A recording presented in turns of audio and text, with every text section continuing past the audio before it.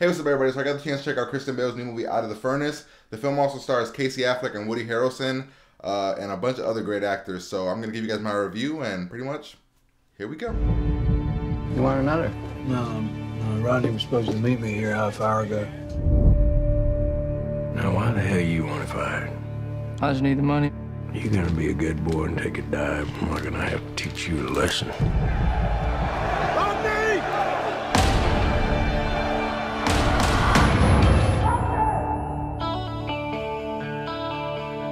They haven't been able to find your brother. The people up in those hills have their own breed of justice, but it does not include us.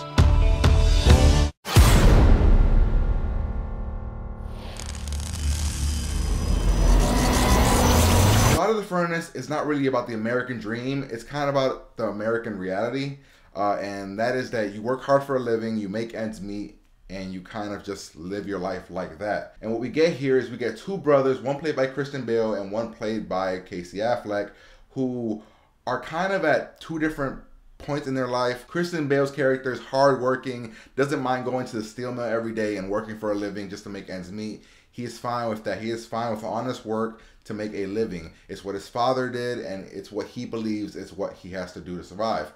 Now, Casey Affleck, on the other hand, his character, he's an army kid. He keeps getting stop loss, so he'll end up serving his time in the army, coming back here, then having to be sent back. And he's seen some brutal things, and we can see that in in his eyes, because Casey Affleck delivers a great performance. So pretty much what ends up happening is that Casey Affleck's character, Rodney, I believe his name is, gets mixed up with Woody Harrelson's character, who is kind of a hillbilly drug dealer from hell. I mean, Woody Harrelson delivers here as in like a psychotic. The first opening scene, you see this guy, I mean, it's just, you know this kind of guy that he's about to be, and it's crazy. And things happen. Kristen Bale goes out looking for his brother, and that's what we see in the trailer. In the trailer, we see all that, and it looks like we're going to get some type of like revenge action movie or something like that, something along those lines. Throughout the movie, you're just watching this guy's life, Kristen Bale's life, as bad things just keep happening to the guy. I mean, he tries really hard, he's a good guy, but bad stuff just keeps happening to him. We see Casey Affleck just kind of crumbling as a character. We see him just not handling things well. We see him just wanting to get out of this life, not wanting to stay in this town, wanting to just get that big payday through these underground fights. And then we see Woody Harrelson's character, who is psychotic as hell, and we see him, the person that he is. It's really more of a character study that we have here. We have all these three characters living their lives. The main issues that the movie has to me is that the movie doesn't quite know what it wants to be, or no. It knows what it wants to be, but it doesn't do a great job doing what it wants to be. It wants to be a character piece. It wants to be a realization of what life really is, that the American dream is not the American dream anymore, and that's what we get there. We get something that's like that. It's a movie that is just watching somebody's life, watching their life unfold in front of them, watching them crumble, and ultimately the reality at the end is just a reality. Things don't work out for you, and things are just shitty like that. That's what we get here. The reason to go watch this movie is for the pure acting. I mean, Kristen Bale, Woody Harrelson, Casey Affleck all deliver phenomenal performances. I'm talking about top of the line. There's a reason I love Casey Affleck as an actor, and I think he's super underrated. And you see it here once again, that when he gets something, he goes all in. I mean, he plays his character to a T. We know that Kristen Bale is a badass, and he's just gonna do his thing. Woody Harrelson, again, just could do no wrong as well. He does comedy, action, drama. He does it all.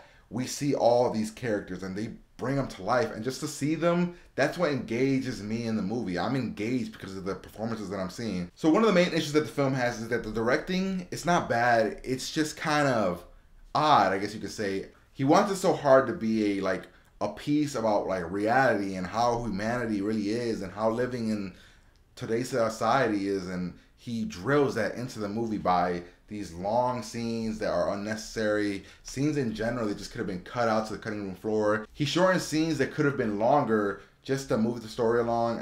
I just feel like he wanted so much for this movie to be, and the movie feels like two separate movies. It feels like a suspense thriller, but it also feels like a character study film where you're seeing these people just be who they are. So it's kind of like a mixed bag, but the performances are so good that I don't really care about the overall story. I mean, the story was okay, but nothing really special happens there. You just kind of don't know what the director was trying to go for, because the first half of the film is one thing and then the second half is another thing, and you're just like, what was the point of the first half? Just to see this person's life crumble until it crumbled some more.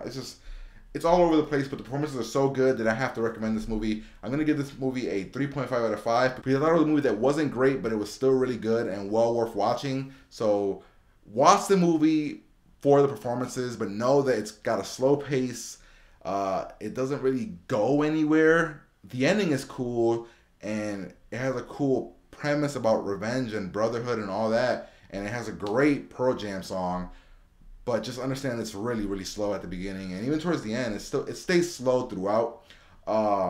Think of it like Prisoners, except that it was not as good as Prisoners. I mean, I didn't even like Prisoners that much. I enjoyed the hell out of it, but I didn't like it. So think of it like Prisoners. It's just a really tough movie to watch. You're just watching and you're like, holy shit. Performances really stand out and they're good. If you guys want a written review, I have a written review on geek.nation.com where I just kind of go into it, give some details, and I guess it'll be better than the video because the video I'm just kind of not sure what to say about it. But in the written review, I kind of just go on a tangent about everything that I really liked and didn't like about the movie. So go to geek.nation.com. You'll see it. It's up there. Search it in the search thing. You'll find it. It's up there. Look up for Out of the Furnace review and you'll see it. But yeah, the movie's good. I'm giving it a 3.5 because I just think that it worked for me. But I could definitely see it not working for a lot of people. But it worked for me. The performances were so good that I was engaged and I really just enjoyed myself at the theater. So that's all I have to say. Hopefully you guys like this review. It's kind of not a great review. I don't even know what to say about this movie. So make sure you guys go to geek.nation.com. Check out the written part and just kind of follow me. Subscribe. Comment below. Check out the Facebook page. Check out the Twitter account. Geek.nation on Facebook. Geek.nation on Twitter. Just check us out. We're getting a lot of stuff. We're dedicated people who just love things. So definitely go check us out. Sorry this review's kind of sloppy, but I don't really know what to say about this movie. Enjoyed it, but I don't really know how. Without the acting, the movie would have just been whatever. But definitely go check us out on geek.nation.com, alright?